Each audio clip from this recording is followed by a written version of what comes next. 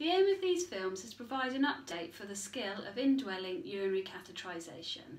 There are 3 films in these series. The first one is about what you need to think about before you insert the catheter, the second one is about the procedure, and the third one is what you need to do after the catheterisation. The expectation is that a 4 days catheter training and competency has been completed previously. As this is a refresher of the skill, we are expecting that you understand the relevant anatomy and physiology. We will not be covering this in detail. The Trust advises that indwelling urinary catheters are only inserted after other methods of management have been considered. Long-term catheterisation should be considered a last resort in the treatment of bladder dysfunction. Some of the indications for catheterisation are as follows: to relieve acute or chronic urinary retention, preoperatively or for post-operative drainage, to measure accurate urine output, to determine a post-void residual volume, to enable the bladder function test to be performed, or as a last resort for unmanageable urinary incontinence. Before you start, ensure that you're familiar with the Gloucestershire Health and Care Urinary Catheterisation Policy. There are a number of action cards at the back of the policy to support with insertion, changing and removal of catheters, as well as guidance on drainage systems, incrustation, specimens and bladder scanning. It's vital that you work within your level of competence at all times. When considering alternative methods of management, remember intermittent catheterisation. Studies suggest that clean, intermittent catheterisation is the safest method of emptying the bladder, so it may be more appropriate than an indwelling catheter. The benefits of intermittent catheterisation include promoting greater independence, reducing urinary tract infections, maintains urethral closure, allows more normal bladder function, freedom for sexuality and positive body image. But for intermittent self-catheterisation to be successful, individuals need to have sufficient dexterity, they need to be motivated and have capacity. These considerations will form part of your assessment.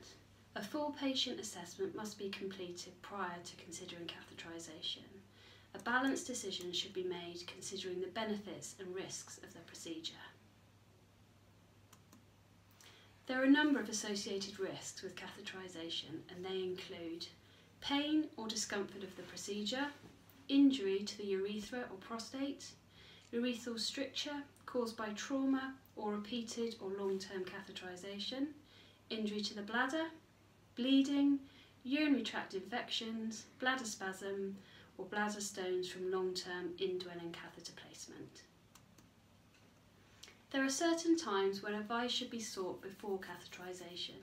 These include recent urological surgery, so that's within the last month, trauma to the abdomen, pelvis or urethra, carcinoma of the urinary tract, hematuria, abnormal urethral discharge, previous difficulties with catheterisation, congenital abnormalities of the penis and urethra, or acute retention.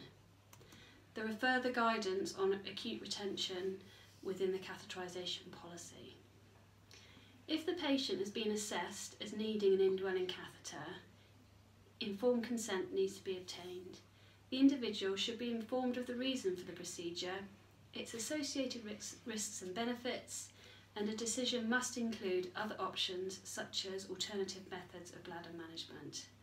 The person's details should be checked, and don't forget to check for allergies, including whether a patient is allergic to latex.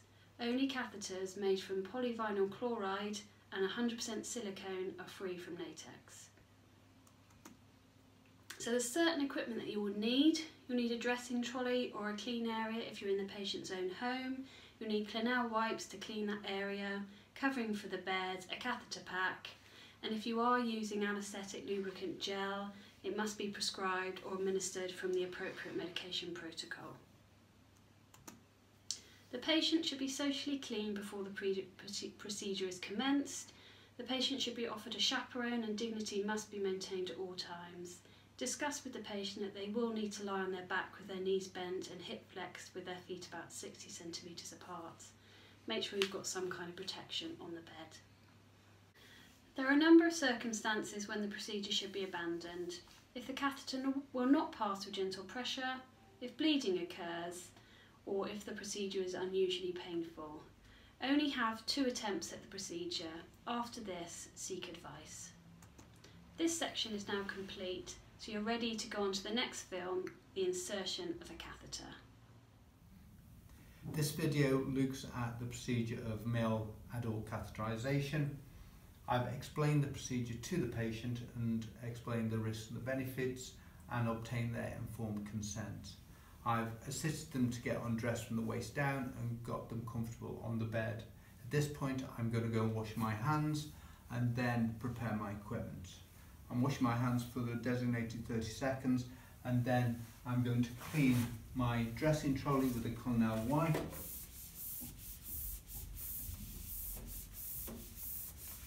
And I'm going to allow that to air dry. My catheter pack has got all the information that you need. It has the size of the catheter, the gauge of the catheter, and look for the standard length catheter, which is a male catheterisation, irrespective if you're catheterising a male or female. Generally speaking, females tend to be a 12 to a 14 gauge catheter, males a 14 to a 16.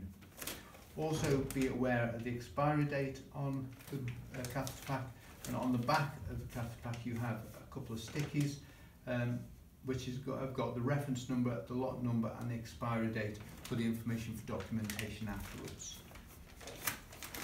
You're going to open your catheter pack on your surface.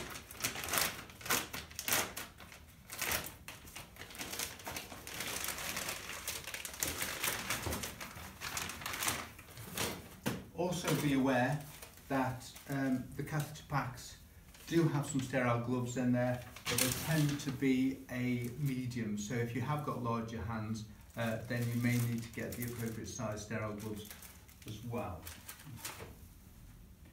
So you're going to open your sterile pack.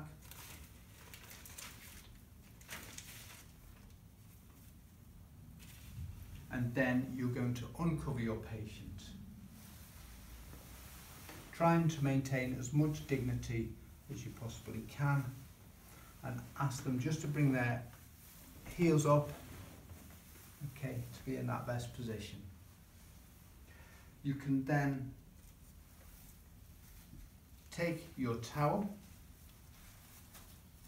which is in the pack, and just position the towel just underneath, okay, just to offer some protection. I now need to wash my hands before donning the sterile gloves, and I'll do this for the designated 30 seconds.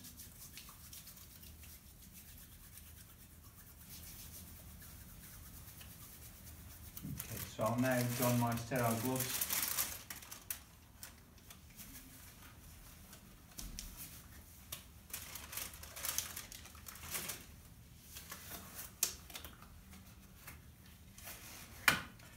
So in the pack you have the 2 pairs of sterile gloves, you have a sterile towel that will go in there just before catheterisation, just to keep a sterile field. You have some gauze, you have an empty syringe which will allow you to deflate the balloon of the existing catheter if one's in situ. You have 2 syringes of sterile water for cleaning purposes. You have a 10 ml syringe of sterile water to inflate the new balloon, and you have some lubricant gel there to allow passage of the catheter. Be aware if you are using an anaesthetic lubricant, then that will need to be prescribed. So at this point, if you take one of your gauzes and open it up,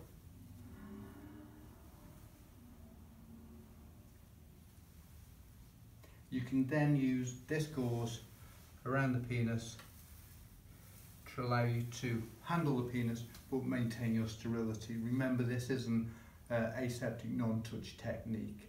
All the procedure is sterile, so you've got to maintain that sterility. You would then put some of your sterile water on the gauze.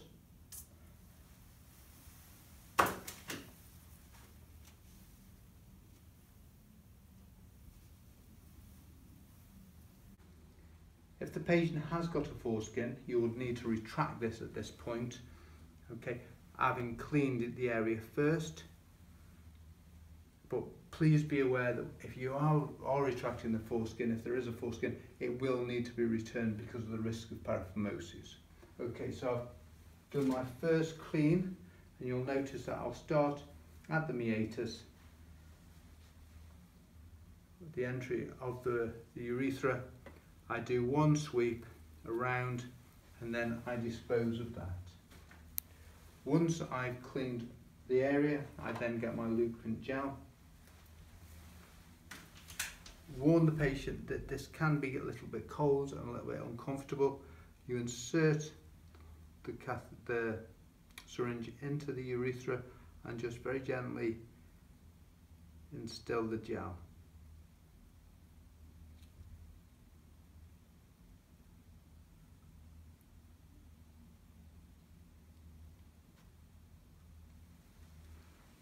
If you are using an anaesthetic, please be aware that you will need to leave it for 3 to 5 minutes just to allow it to start working. At this point, you would then go and remove your sterile gloves and wash your hands. So I've now washed my hands for a further 30 seconds and donned my second pair of sterile gloves. I will then put a fresh gauze swab around the penis just so I can manipulate it around before putting on my sterile towel to maintain my sterile field.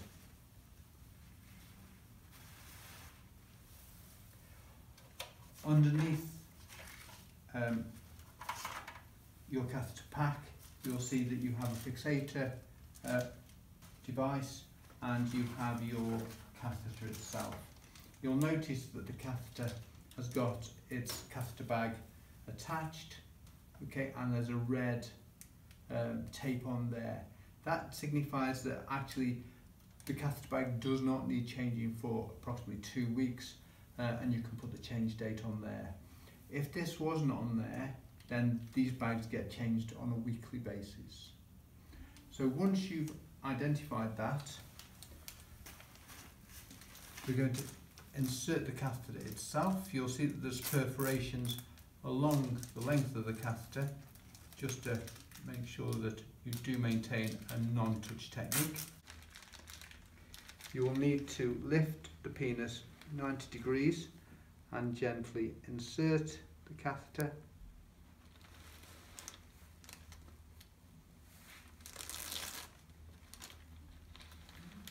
When you get to some resistance around where the prostate is, it might be a good idea to just get your patient to cough, and that seems to relax the prostate to allow you to just push into the bladder.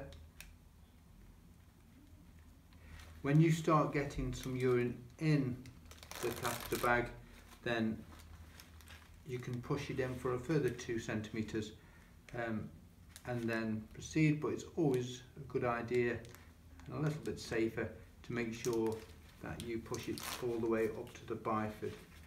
Okay, and that ensures that you're well in the catheter. You can then get your sterile water and gently inflate your balloon. If you do find that you are getting some resistance and you haven't pushed it all the way in, then at this point just stop, push it in for a further 2 centimetres and then retry. Okay, make sure that you use all the 10 mils and then gently pull back until you get some resistance, and the procedure's done. At this point you'll need to use your last bit of gauze just to clean around the area.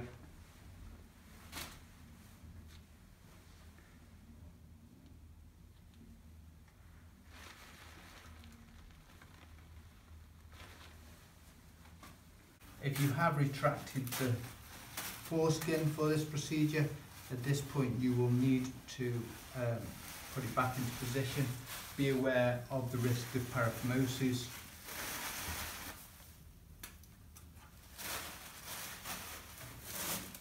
When applying the fixation device, you'll see that there's a little perforation on there. You can remove this. Now this needs to be on the patient's leg. Okay, ideally it needs to be on the top of their leg so there's no chaffing when you're walking. Simply gently apply it to the top of the leg. Make sure that there's not any tension on the catheter. Okay, attach it on there. You've also got some ties, and when doing the ties, make sure that you put the ties underneath the tube on the top part, because you do not want to occlude the tube, because that is going to cause a problem with the flow of urine into the bag.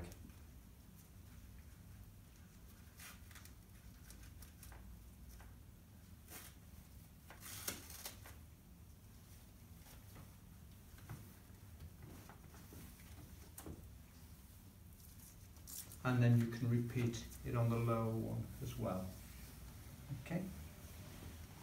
And that concludes the video for the male catheterisation.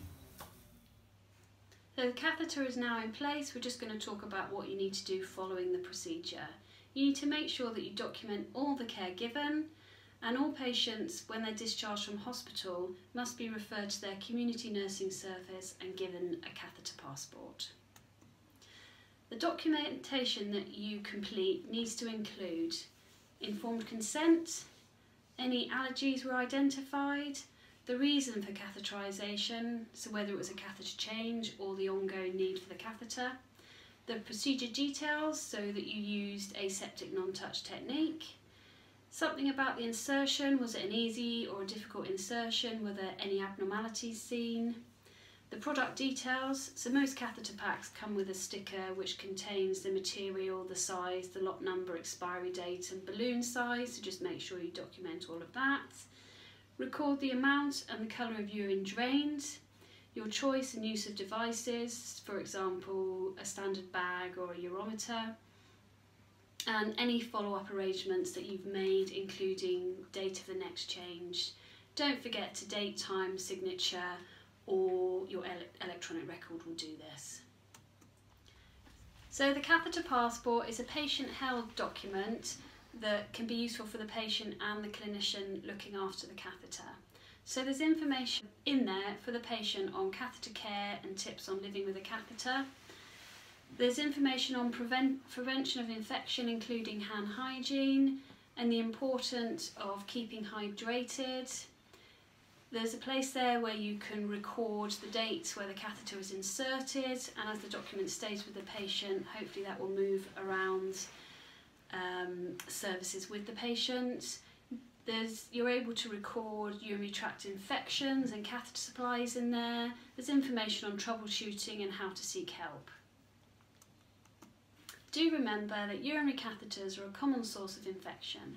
We shouldn't underestimate the risks of these invasive devices and how infections can easily escalate and patients deteriorate. Clinical observation should be undertaken as per your local policy. You have now completed the catheter update. Ensure you work within your level of competence at all times and seek support from your clinical area as required. The policy and further information on Clinical Skills Net can be found on the intranet.